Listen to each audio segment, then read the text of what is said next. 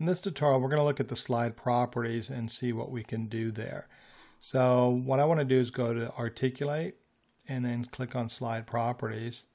And this is going to open up a dialog box here, and I can see all my slides. So I've just got a bunch of like practice slides on here. And then it'll give me the properties unique to the slide. And then instead of clicking a bunch of places, I actually just have one area here, and I can choose what do I want to do on that particular slide.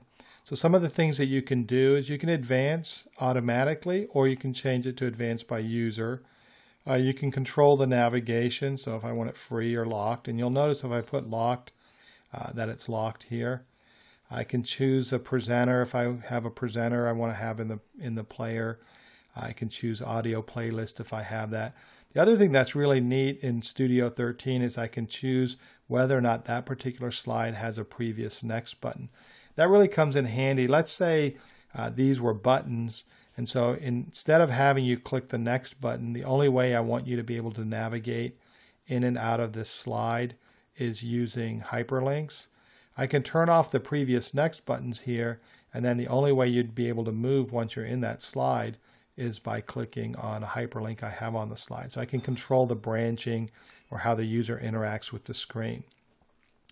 The other thing you can do if we talk about branching is I can determine where I want the previous and next buttons to go. So let's say I want the next button to go to slide 20 instead of the next slide, which is 2. I can do that. So a lot of things you can do there, and then you have some features that are unique to the player. And we'll look at the player in a different tutorial.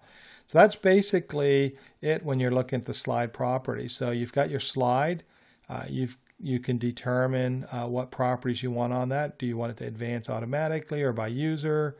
Do you want a presenter on that particular slide? And then how you want to control the navigation with that. And then you can edit the menu as well, and that's how you would hide or change the structure of the slides. And we'll look at that in the next tutorial.